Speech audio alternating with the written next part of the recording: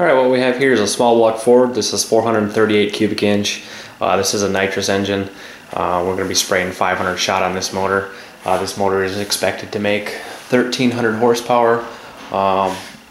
What we ended up putting in this engine build was a dart block, Cali's Dragon Slayer crankshaft crawler rods, diamond custom nitrous pistons, total seal AP steel rings, Jessel belt drive, our custom solid roller camshaft designed for nitrous, custom crawler lifters with the correct offset, Jessel shaft rockers, 7/16 strand push rods,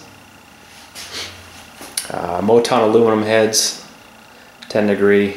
We completely reworked the heads, reshaped the ports to make it work and line up with the Edelbrock intake manifold. The Edelbrock intake manifold also was reworked and realigned to fit the 10 degree cylinder heads. AED custom Dominator carburetor built specifically for this engine, Nitrous Express 2-stage nitrous system, MST distributor.